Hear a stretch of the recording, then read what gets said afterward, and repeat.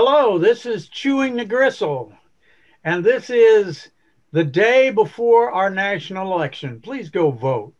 Hi, Tim. Brother Al, how you doing? I'm good. And our poet today is Kim Blum-Hyclak. How are Hey, you, Kim? I'm great. How are you guys? Wonderful. Kim's poetry comes from the sights and sounds and emotions of living in small towns. One in Ohio, where she was raised, and one in South Carolina, where she lives.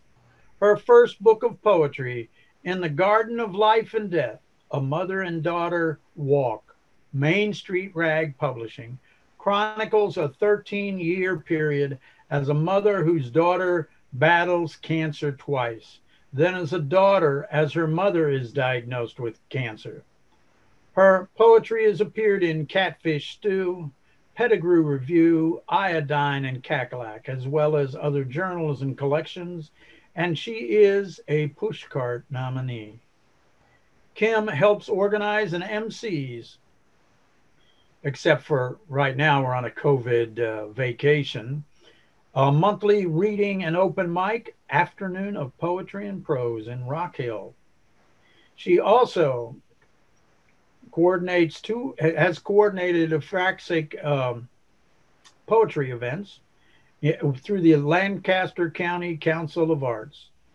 Last year, Kim helped choose Rock Hill's poet laureate, and it was their inaugural poet laureate, who we actually interviewed earlier this year. Good. She is also the co-editor of Cackalack, and if you are in the Southeast, there will be an announcement for folks to please submit.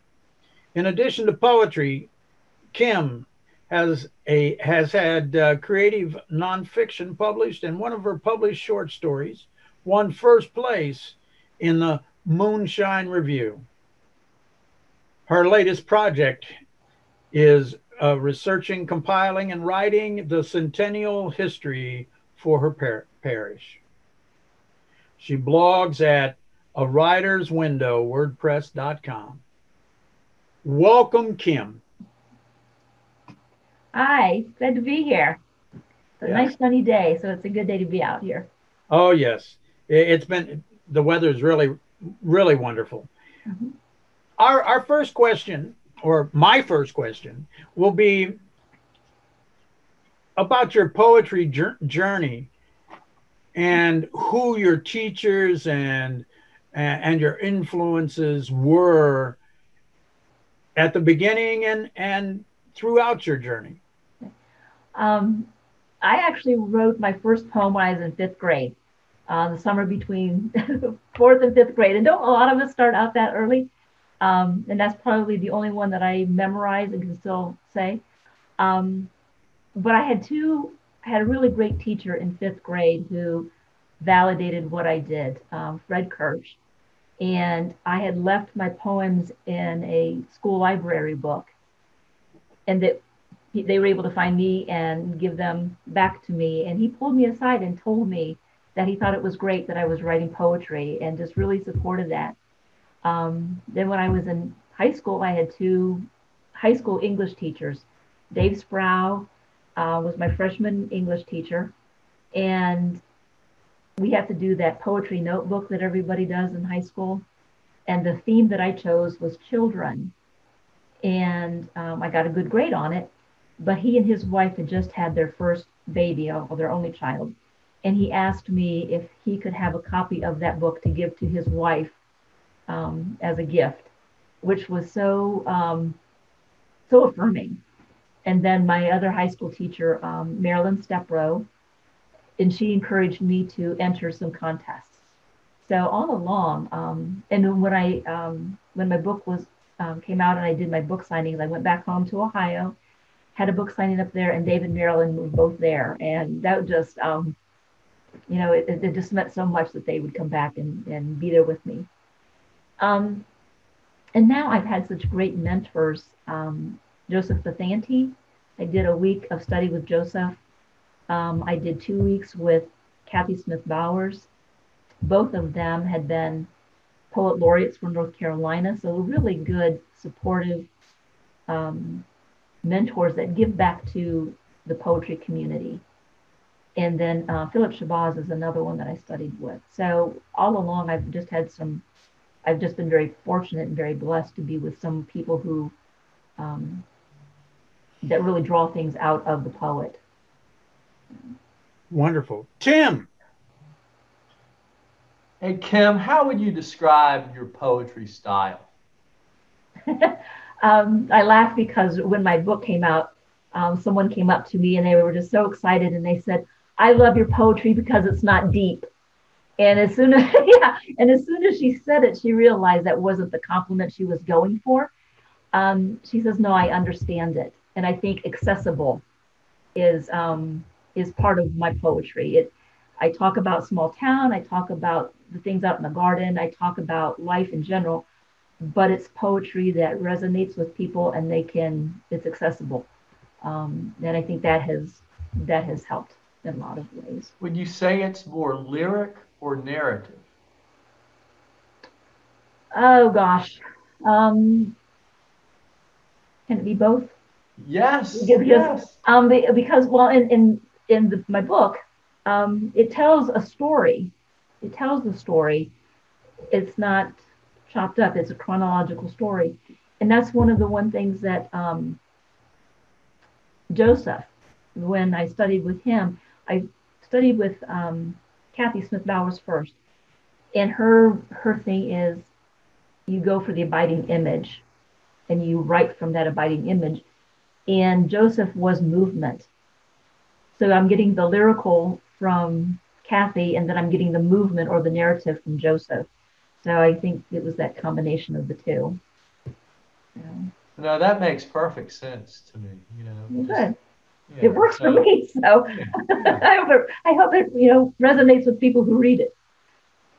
That's wonderful. So what for you? What makes a good poem? Oh, an image where it hits me in my heart. When I'm co-editing the Cadillac, what are the things that I look for or make a good poem to me? The sound of the words, if there's an interesting twist or a surprise in a phrasing, those kinds of things. So what advice, put your editor's hat on a bit, Okay. would you give to the emerging poet about submission, about sending their work off, maybe about getting their first rejection? Mm-hmm. Yeah, and I thought about that because having been on both sides of that book, I've been a submitter and rejected. I've been a contributor, and I have been the editor, and not to give up, to submit, because even if you're rejected, you can't take that personally. And I know that's really, really hard to do, but with Cackalack, and it's not just Southeast, it's you can submit that from we had I think 11 or 13 different states this last issue, but we had 400 submissions, and we can only take 100 or so, and so just logistically we couldn't take all 400 poems, plus it's a journal of art as well, and so we had almost 70 pieces of art submitted, so there's just no way we can take everybody. And so when you submit something and get rejected, you can't take it personally. It's just, if we've taken 10 poems and you were number 11, that's just the way it goes, unfortunately. So there's some real logistical parts in there. So don't give up, continue to submit. And if one poem continues to be rejected, then you may want to look at that. But give it some life first before you pull it back and say, okay, something's not working here. You have any advice about formulating a cover letter or what should be in a cover letter? Oh gosh. They always say make it sound like your writing so that your personality comes through. And I would think that would be one of the first things is, all of your credits and all of your publishing and those kinds of things make sure that those are in, but toward the end of a cover letter. But I like to see the person's personality first. Is this someone who, has a good sense of humor, or, doesn't use really big words when small ones could fit, that kind of thing. Well, can we hear a couple poems from you, Kim? Sure. The first one, Reliquary. In the antique shop, rusty tools, tattered books, display cases with military pins and campaign buttons, SO signs and heavy glass insulators bury a polished wooden box with hinged lid. I open and smell cherry pipe tobacco and smoke. Hear Grandpa scrape the pipe's burgundy bowl. Scritch, scritch, scritch. A hollow clink of wood against glass. Black tar shavings fall into an ashtray. He opens the box of moist, sweet-smelling leaves. My mouth waters for want of a taste.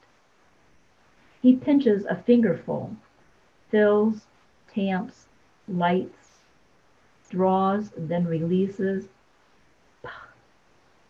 draws and releases, draws, releases. Tobacco glows red with each draw, dies with each. Smoke puffs through mustached lips. I curl into his lap, breathe deep, and hold. Wonderful. Prune cake. We stand at the counter in a kitchen just big enough for the two of us. I pump the piston for chopping nuts, and Mom cuts prunes into small bits, mixes cinnamon, nutmeg, and cloves into flour. Tiny specks of burnt orange and burnt sienna belie the powerful, exotic aromas. Buttermilk, rich and creamy, clings to the side of the empty measuring cup.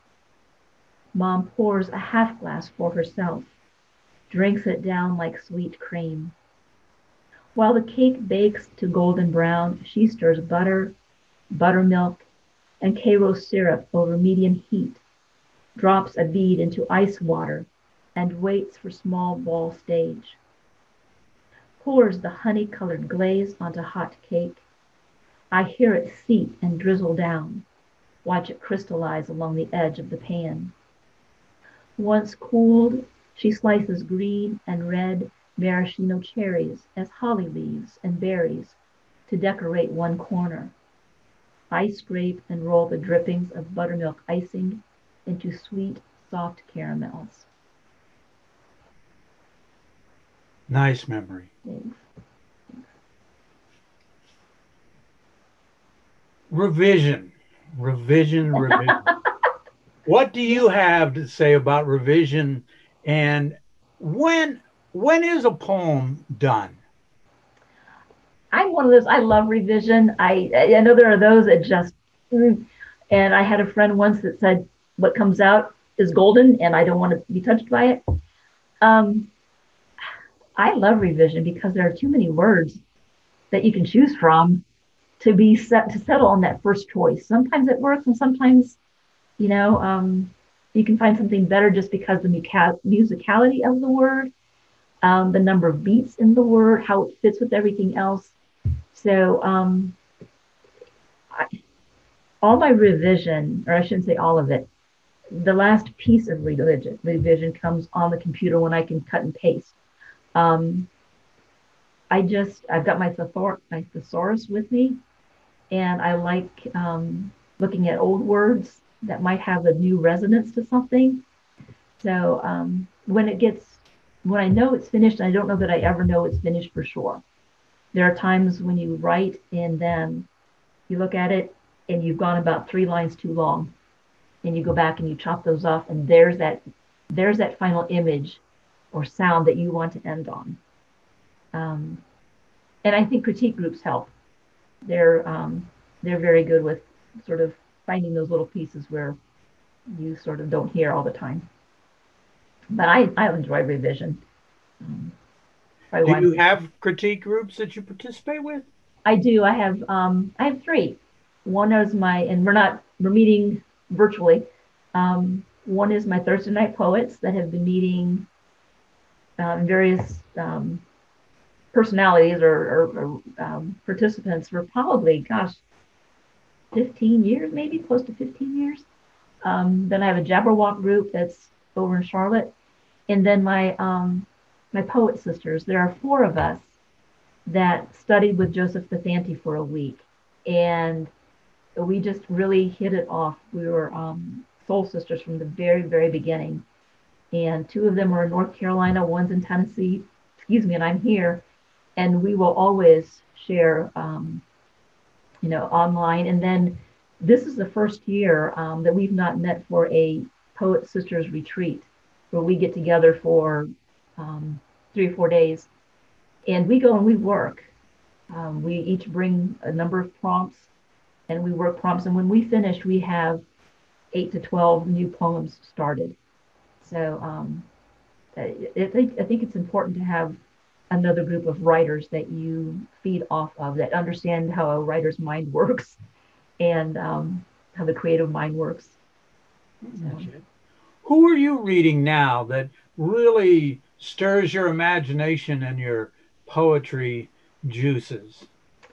I just finished Ted Kuser's latest Red Stilts, and he is one that I just really resonate with because he and Mary Oliver and Wendell Berry, they just make me want to go out and dig in the dirt. They just get me connected to that very natural thing. But I started reading Natasha Trethewey this week because I want to sort of expand my diversity with reading. And her book, Domestic Workers, I think is the title of it, is the one that I just picked up and started reading this week. So looking forward to that. Okay. Can you share a couple more poems with us? Of course I can. This one, and I'll try and show the photo of it. You may not know Steve McCurry. Is the name familiar? He's a photographer, and I'm sure you've seen Afghan Girl from the National Geographic. Okay, he had an exhibit, and I was invited to do an ekphrastic poetry on one of his paintings or one of his photos, and this is it. Diaspora. Prayer flags, squares of blue, white, red, green, or yellow, hang like laundry on lines, crisscrossing, zigzagging up rugged Himalayan gorges, each color an element, sky, wind, fire, water, or earth, hung with a Buddhist's intonations and mantras for wisdom or to appease elemental gods. Thrones rest on Kang Rimpak, sister to Everest, their valley footstools set higher than lesser mountains. Prayers drift down ridges, lamas chants quieting as snow to blanket the world. A century-old tradition until Chinese warriors cross and zigzag over Himalayan passes, smashing sacred idols, burning strings of flags. Prayers windswept as ash, scattering a people. Out of the rubble of ancient monasteries rise new flags, strengthen cloth, despite destruction of stone. Prayers call to refugees and pilgrims, peace, compassion, patience, return. Tibet's topography and history written in ridges and valleys on the face of a benevolent Buddhist monk.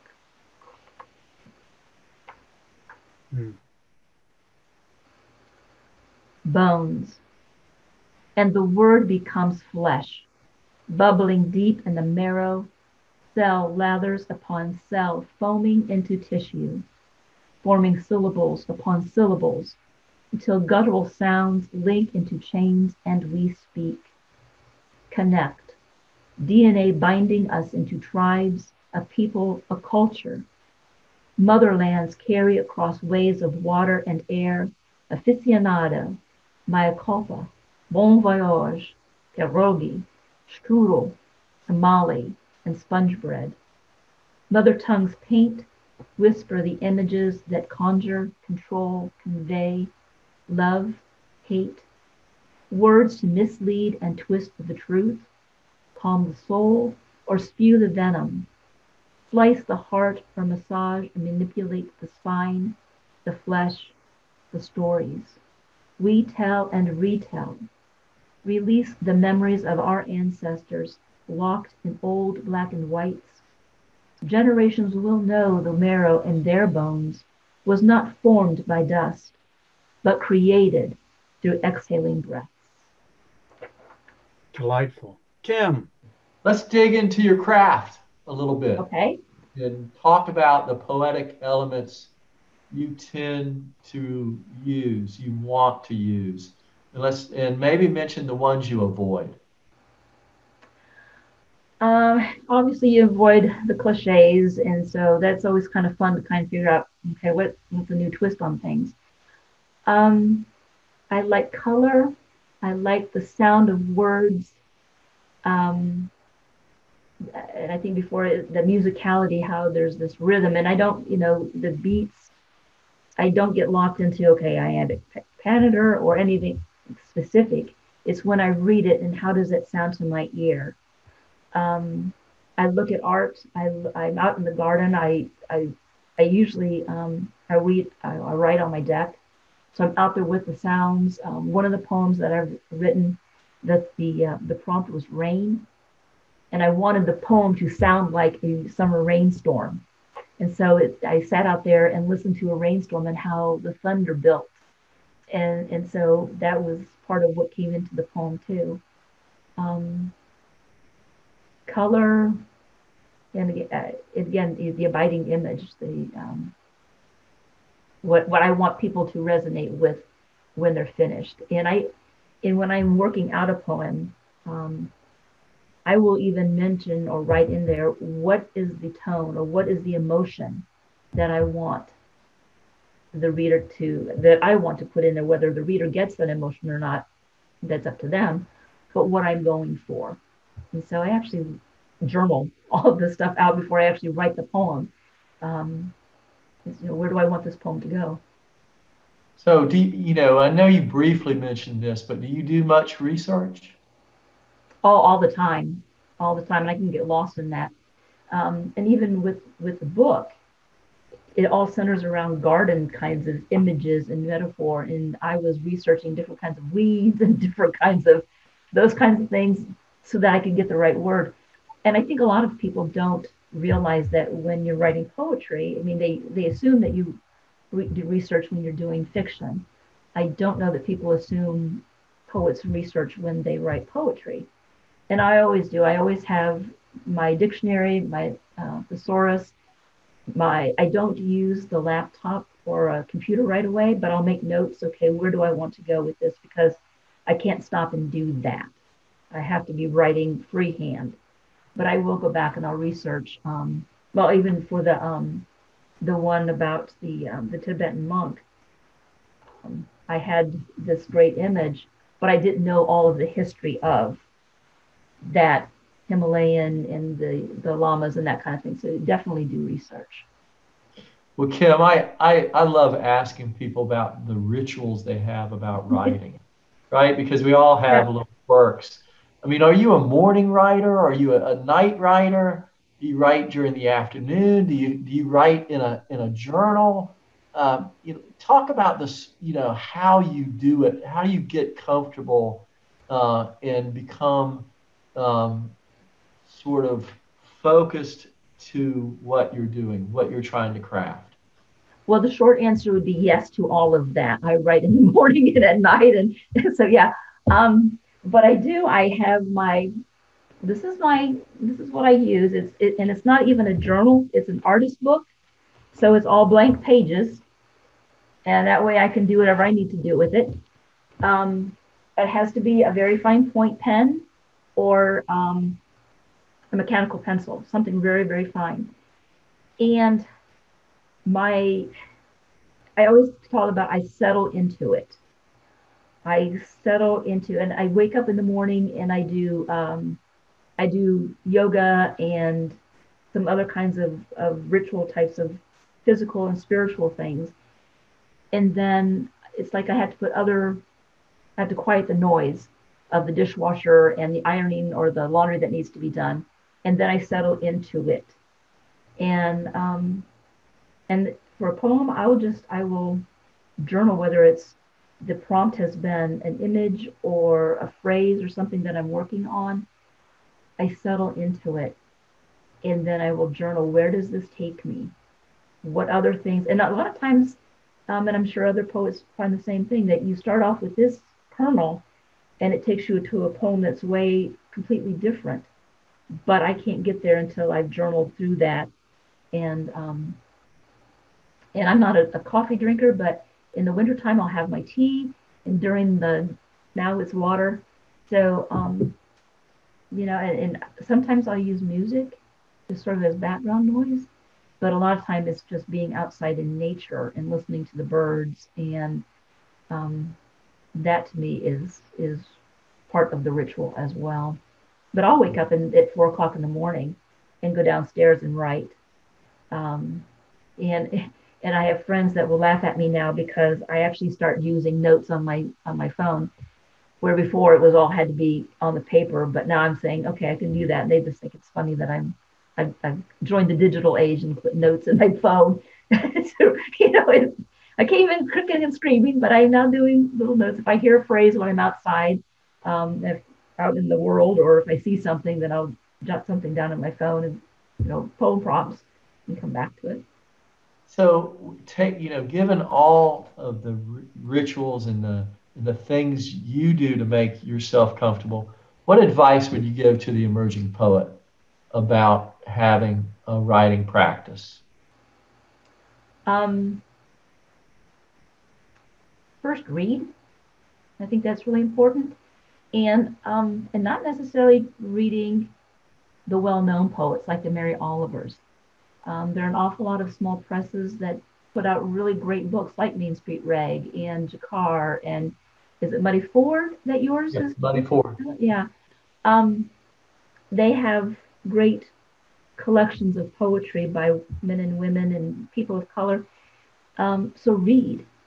Um, you can't go to open mics right now, but when we can open again, do open mics so that you are listening to the poems that are being read.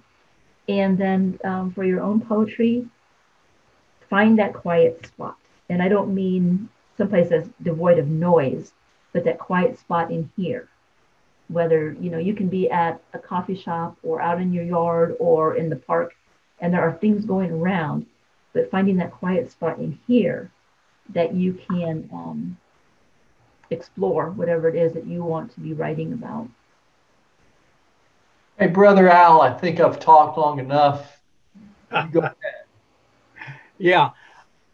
My last question would be, often folks have a resource that either helps guide them or they go to occasionally as a writing resource. Do you have books that you use for a resource? All the time. Um, Again, I use a lot of art books, and I know you can't see them on my bookshelf back here, but um, art books. I love art books to look at different kinds of images. And then also there are all kinds of books of prompts that just get your mind going. And I can give you a list of those for later. But one of my favorites is, and I just finished rereading it, The Poetry Home Repair Manual by by Ted Kooser. And I love it because he basically says, these are the rules, but if you don't want those, then you're allowed to sort of not follow those rules sometimes. Mary Oliver has one, and so there are all of these kinds of different prompt books that I go to for resources in addition to the books of poetry themselves. Yeah, Okay. that's fabulous advice.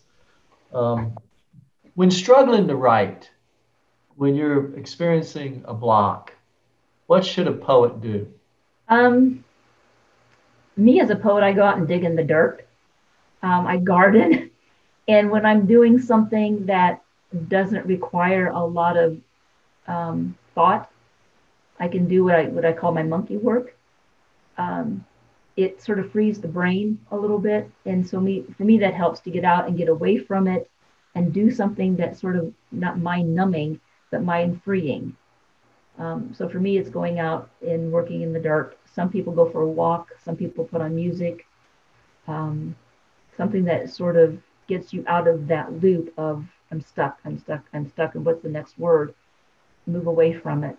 And then 9 times out of 10, you come back and something has spoken to you while you're away from it a little bit. So that's what I do.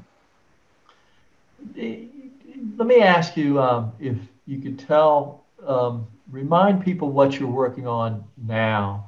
Remind our listeners what you're doing now, and what's the best way to get hold of your book?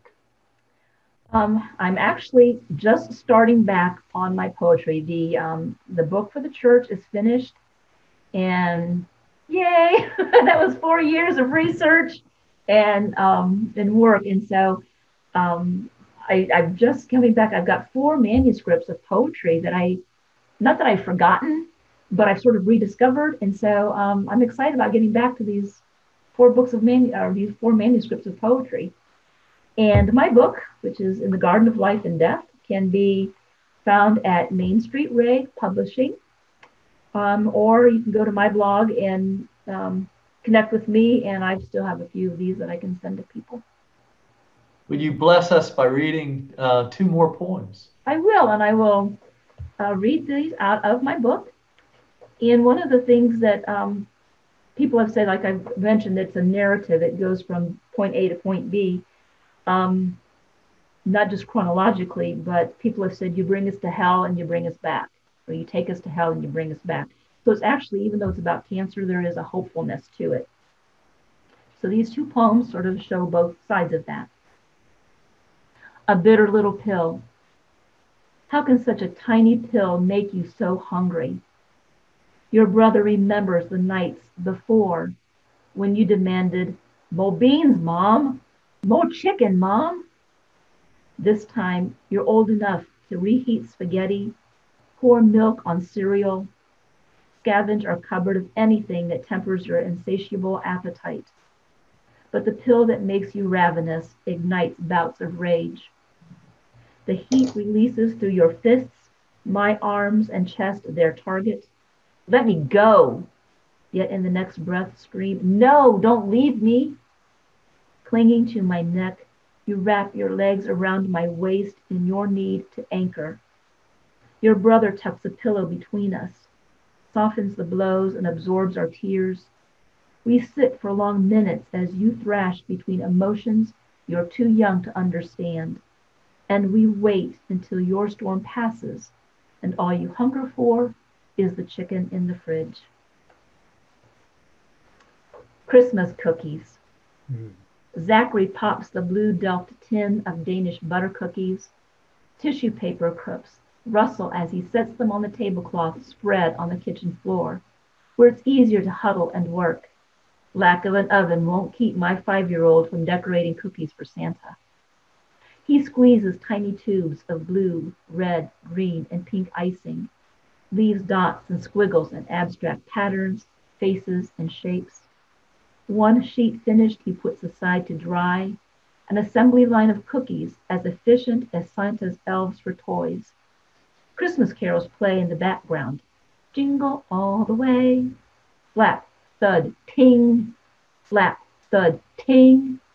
Gabriel smacks each decorated treat, bouncing the tin and smearing the icing. The cookie sticks to her palm. "I helping, Zacca, I helping." She nods in all seriousness, drops the cookie and aims for the next. Her assembly line rhythm matches her brother's. "Mom!" Shock, frustration, anger, the ingredients for a talk about 2-year-old sisters, 5-year-old brothers. We add a measure of laughter and he continues. I taste the joy of an explanation that didn't begin because her chemo.